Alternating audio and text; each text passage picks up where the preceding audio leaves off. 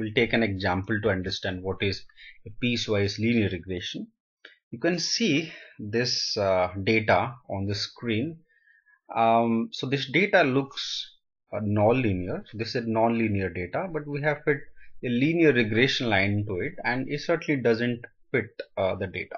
The linear regression is represented by the equation y equal to beta naught plus beta 1 x, where beta naught and beta 1 are the parameters to be estimated. When we have estimated this equation using this data, we have found out y hat, which represents the estimated value of y is nothing but 9.6 minus 0.09 x.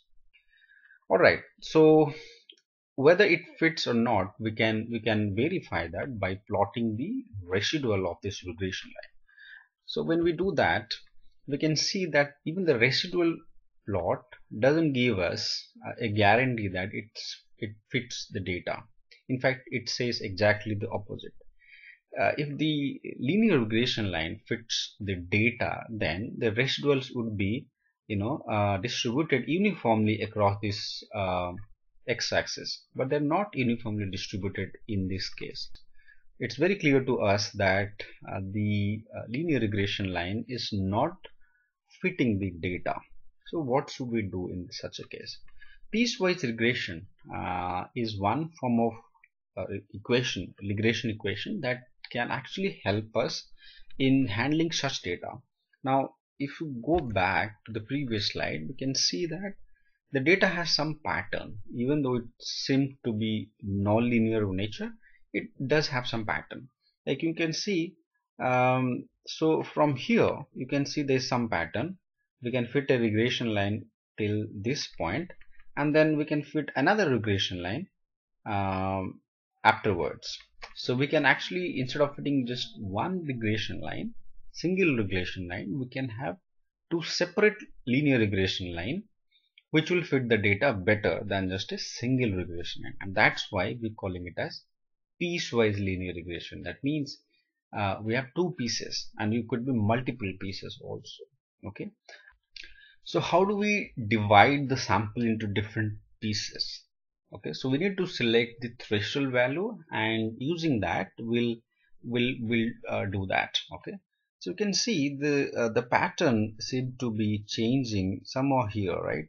And that's x equal to 70. Okay, so we'll fit two regression line, one like this, which is regression line 1. The other one would be like this one, so this L2. Given the fact that we have two pieces of data now, hence it's called piecewise linear regression. And how do we estimate it? How do we form these equations? We'll see that. All right. Now what we'll do is that we'll define a dummy. We'll introduce a dummy. This dummy variable, we name it as d. It takes a value of 1 if x is greater than 70, else it takes a value of 0. So x is the independent variable and y is the dependent variable for us. Okay, so we'll change this linear equation. So initially we had this one, right? Y equal to beta naught plus beta 1 x. So the simple linear regression will change it slightly. So what we will do is that we'll keep this, the first part as it is. So we have y, and then which is beta naught plus beta 1 x.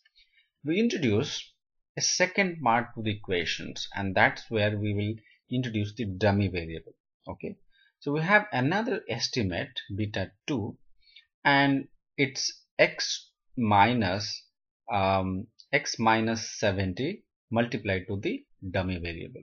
Okay, and remember, dummy variable takes a value of 1 if x is greater than 70, else it takes a value of 0. So there will be two equations now, and I'm going to show you how it is. Okay, so when dummy is equal to 0, okay, so this term becomes 0, right? The second part of this equation is nothing but 0. So we just are left with in the first part of equation, which is nothing but y equal to beta naught plus beta 1 x, y equal to beta naught plus beta 1 x. So this is nothing but what we already had, right, in the first equation. If d equal to 1, then in place of d we just multiplied 1 on that. So so now we have y equal to beta naught plus beta 1 x plus beta 2 x minus 70, and then in place of d we just have multiplied it to 1, and then we simplify it. Okay, just remove the bracket. So beta 2 is multiplied to x, it becomes beta 2x. Beta 2 is multiplied to 70, which is 70 beta 2, and then we rearrange the terms. Okay, so the intercept now would be beta naught, so this term, minus 70 beta 2. Okay, so this term, which is a constant, we have another constant here, 70 beta 2. So we just rearrange the terms. So beta naught minus 70 beta 2 is the new intercept.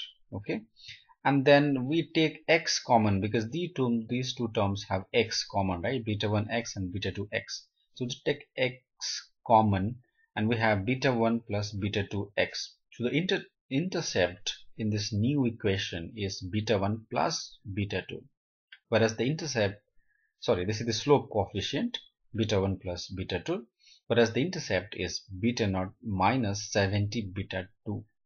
Okay, so this is when the dummy variable takes the value of 1. So we have two equations now. So we have two pieces of equations for two pieces of data. Alright, now we will estimate using the data. Alright, so the final equation, we can write it in just one equation, and of course it takes two forms depending on the value of the dummy. Okay, so y equal to beta naught plus beta 1 x plus beta 2 x minus 70 multiplied to d. D is the dummy variable, and what we will do is that, so x minus 70 multiplied to d, we will call it a variable called x star. So we'll just give a new name. Okay, just for notation purpose, we will again come back to the the same term. It's just that for easy to understand, we'll call it as x star. So the new equation becomes x equal to beta naught plus beta 1 x plus beta 2 x star.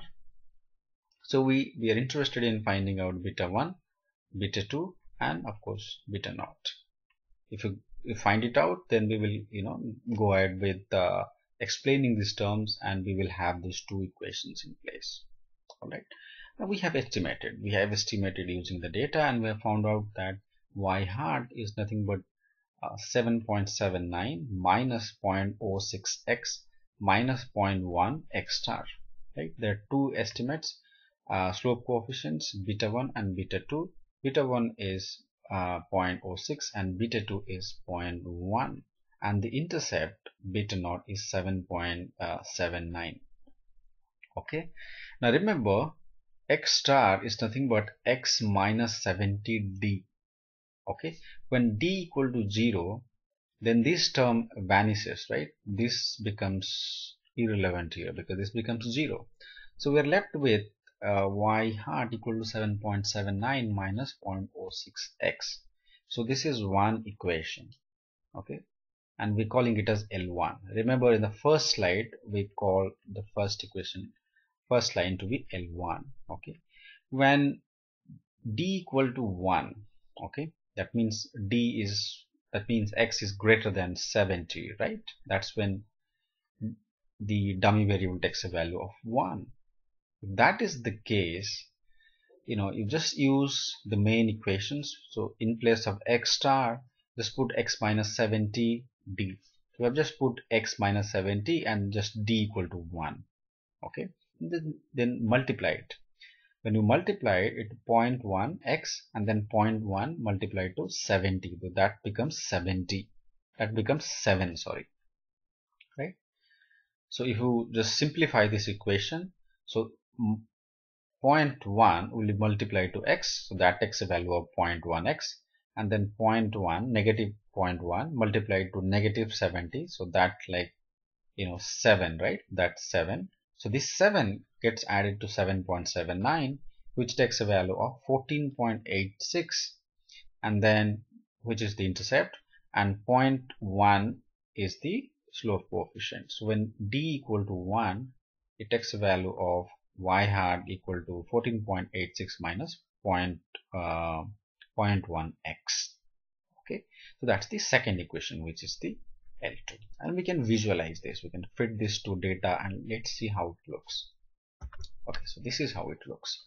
The first case where x is less than, so this is where this is this line, right?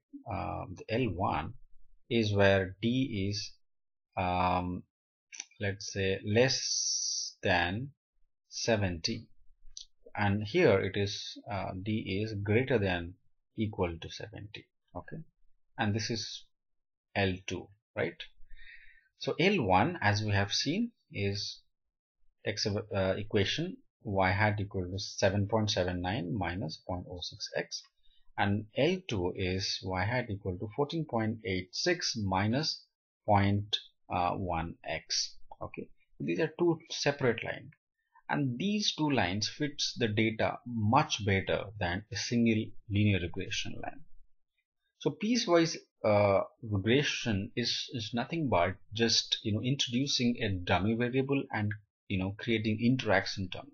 Okay, so x star is nothing but the interaction term. That's what we technically calling it as interaction term. So using the dummy variable, we create the interaction term and get back to the equations, and we have more than one linear regression equations, and it can be extended to multiple such cases. I mean, we need not have just two linear regression equations or two pieces. We can have more than two pieces as well. That's the idea behind piecewise linear regression. Well, when we see the residuals also, it's much better distribution compared to what we had seen in the first linear regression that we had fit to the data. So there, it was not very uniformly distributed. It was very highly, non-uniform in nature. But the uniformity has been restored to a large extent. There are outliers, no doubt about it. This data point is an outlier, but still you can see there is, uniformity in the distribution. There are, of course, two outliers in these cases. Okay, so this is how we we use piecewise linear regression to handle data which is somewhat non-linear. Now, non-linear data cannot always be handled with piecewise linear regression. All we need to see is that do we have different pattern in different part of the data or different subsample of the data. If that is the case, that is what we can get to know by visualizing the data before building the model. If we get to know that prior to building the model, then we can try it out with piecewise linear regression and compare the result with the linear regression and see which one is working better or which one is giving us a better result.